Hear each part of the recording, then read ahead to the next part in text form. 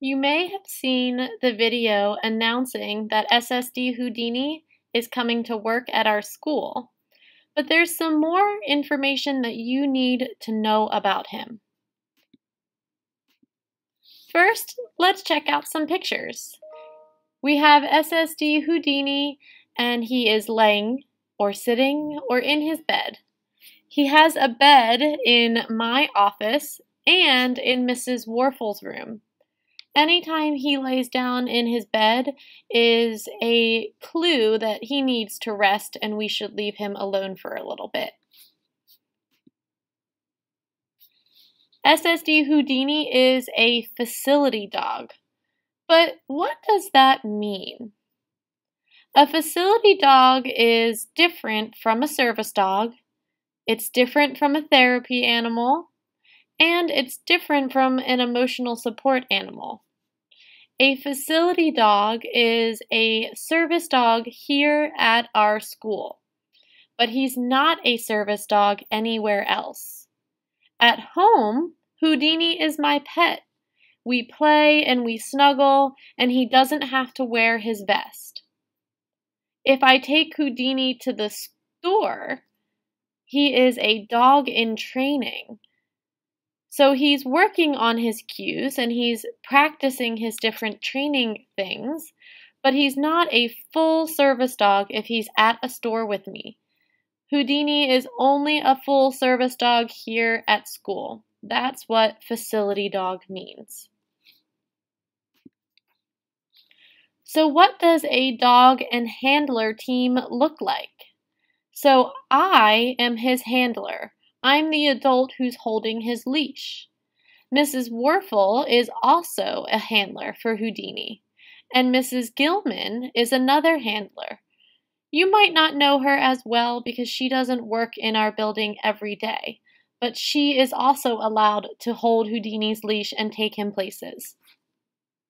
So let's see the different parts of a dog and handler team. First, you'll notice in my hand I'm holding something.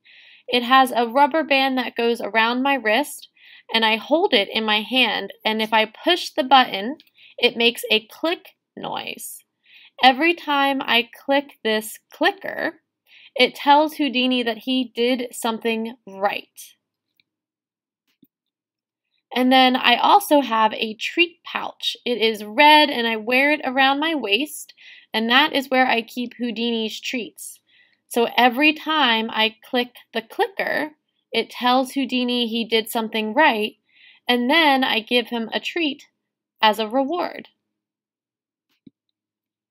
You'll also notice I'm holding a leash. Houdini will be wearing a leash when he's at school. And this is just a reminder that he is always safe here at our school.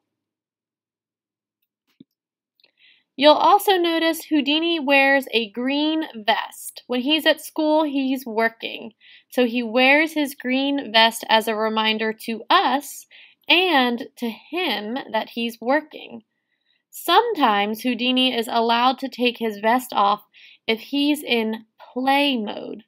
Play mode means that he can jump around and have more fun, but work mode is when he wears his vest, and that's when he knows he needs to be a little more serious.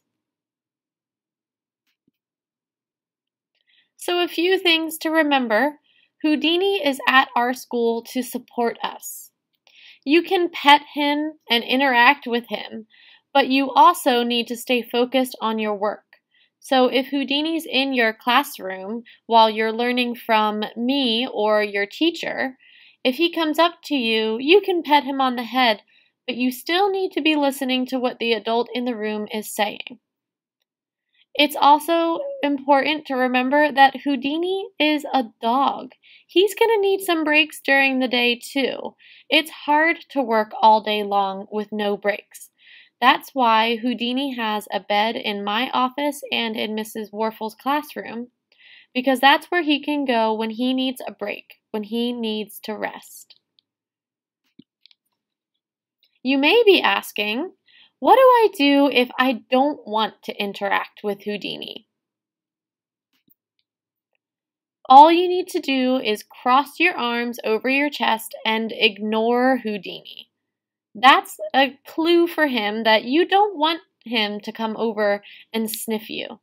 If you cross your arms and ignore him, maybe even turn your body away from him, you're not very exciting for him to want to play with anymore. But if there's someone else in the room who is wanting to play with him, he's going to go sniff them instead. It's also important to let me know that you don't want to interact with him, and I can be sure to try and keep him away from you. You may also be wondering, are there rules for interacting with Houdini? And there are, but that's in a separate video because the rules for interacting with Houdini are going to change as our restrictions related to COVID-19 change. Our goal is always to keep the learners, staff, and SSD Houdini safe. That's why the rules are a little bit more strict right now and can be more relaxed later as we see how things are progressing with COVID-19. Another thing you might be asking is, what cues does SSD Houdini perform? That is another video separate on its own so that you can watch that whenever you want. So make sure you check out Houdini's other videos for more information. There's another video that shows his cues and another video that shows the rules or the expectations for when you interact with him.